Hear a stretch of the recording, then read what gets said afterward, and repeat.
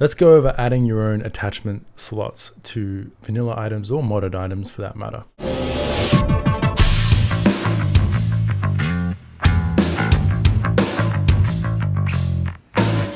First thing you need to do is make sure you have the required add-on of the item you are going to override. So I have AgentRansack here. You can use any text search tool that you are familiar with. I like this one, it's free. I can search class canteen, all CPP files in the DayZ directory, and that will give me a list of the files that contain this string, and I can double click it and go straight to the object I want to override. So canteen inherits from bottle base. So I need to copy bottle base into my config vehicles. So I'll add it to the top of my list here. And then the next thing I need to do is copy this part into my config vehicles. And now we can override the canteen's attachment slots. So for today's example, let's say I want to add purification tablets to the canteens. To do that, all I need to do is add the, I have a few vanilla files here. I'll go to the fireplace and copy out their attachment array into my CPP file here. All right, now when you are adding attachments to a vanilla object, this is really important. Rather than assigning the attachments array, you should always append to the attachment array. Using the plus equals sign means add this slot to my list of attachments. If I don't have that plus sign there, then I'm overriding all of the attachment slots to only include this. So for example, if I were to override the fireplace base and try to add, let's say I was trying to add a book to the fireplace attachment slots.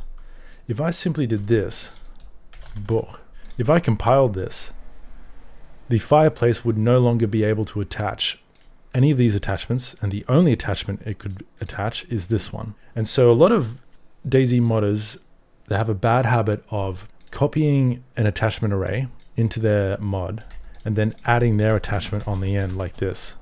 This is a horrible way to go about this. The correct and best practice for this is to simply have your attachment slot and then plus equals it onto the vanilla files. That way, if other mods also add attachment slots to this item, it won't conflict with yours, and you can all have your attachment slots added. So always append. Sometimes you might not be able to do this. There are edge cases where you actually want to override the array.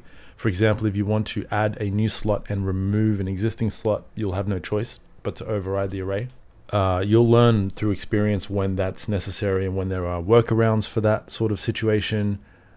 If you're working with a server mod pack and you're building out a mod pack just for your server, then you can do whatever you want, obviously. But if you're publishing your mods on the workshop, these are some good practices to get into.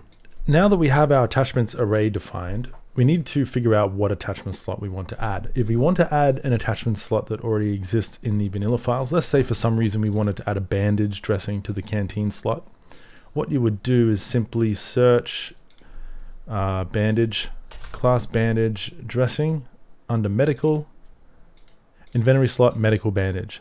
This is the slot name that we would put in here. And now if I compile and run my code, the players can attach bandages to the canteen. So it's really simple to add existing slots to the canteen. Adding slots that we've created, unique slots we create, is a bit more complicated. To do that, we need to come down to the config slots part of our CPP file and define a new slot. So here's an example definition. This is the structure of a slot definition. The slot class name must begin with slot underscore and then the name of our slot. So these two must match. And then we have a display name. So if this is for a vanilla object, you can usually just use the Stringtable for that display name. So this would be purification tablets display name as our slot name. And then ghost icon. Here I have a custom image set. I'll show you guys how to make your own image sets in a different video. But if you don't have an image set, then you can simply put missing in here. And then instead of an image, you'll just have like a round circle as the attachment slot. If the vanilla files have a image you'd like to use, then what you can do is open up the scripts folder and go to config CPP inside the vanilla scripts folder, and then look through here for an image set that suits what you're trying to do. If you really know what you're doing, you can also open up the image set directly in GUI image sets, and it'll be under DayZ GUI image set. And then here is a long list of all the different images in the DayZ GUI. So just to recap, if you don't have an image and there's no existing image, use missing. If the vanilla files have an image that you would like to use, go through the config CPP file in the scripts folder. And if you want to add your own image set, then go and check out my video on how to do that, or download this template mod folder, which has an example template already built out. So now that we have our attachment slot, this is the attachment slot that we can reference whenever we want to do something with the slot. So if we want to add this slot to the canteen, we would simply paste it in there. This name is also used in the scripts themselves. So let me show you a quick example of what I mean by that. We'll go over scripting overrides in a future video because that deserves its own deep dive. We have a static class here which can get the slot ID from a string, and this string is our attachment slot name. So if I copy that in there, this will get the slot ID, and then I can say if slot ID equals our example slot, then do something here.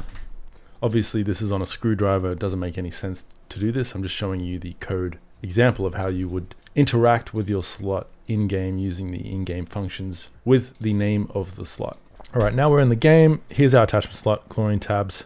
You can see I've got a custom image there. I'll show you how to do that in a different video because that's a whole process of its own. And now let's test the slot, and it works perfectly. And so now we can purify our canteen directly from the attachment slot. One last thing before we wrap up the video that I want to mention is that you can obviously also override anything that the base class in the vanilla files defines. So let's copy a few of these. Let's copy these into our mod. Let's change the weight to 500, change the item size to 1 by 1. I'll get rid of all of these, they're fine, and we'll increase the quantity to 2 liters. Save my code and reload the game. And now the canteen is tiny. You can see it only takes up 1 square. And now it weighs 2 kilos, and you can see it's 50% full because it was 1 liter, and now I've increased the maximum capacity to 2 liters. So that's how you override an item's properties, really simple. And the final thing I want to mention before I wrap up is if you need to set a maximum stack limit for your slot, you can do that with stack max. So for example, for our purification slot, if I wanted to make it so you could only attach a single tablet and not a pack of 10, so we have 10 out of 10 here. If I wanted only 1, I could set this to 1, and then when I attach my tablets, the canteen will only accept 1 quantity worth of that item. One last thing I want to mention, if your item has cargo, like the fireplace here does, you can actually define attachment categories as well. To do that, we use the GUI inventory attachments props. So let's add some cargo slots to the canteen so that this will work, and I'll show you what is happening.